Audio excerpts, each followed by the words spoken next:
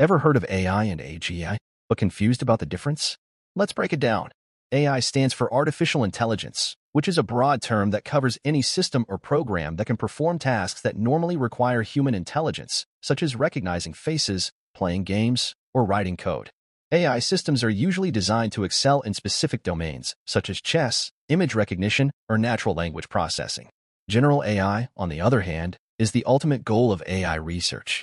It refers to AI systems that can understand, learn, and apply knowledge across various domains, just like humans can. AGI stands for Artificial General Intelligence, which is another term for general AI.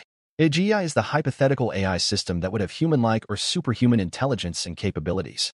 AGI is often considered the holy grail of AI research, as it would have profound implications for science, technology, society, and ethics.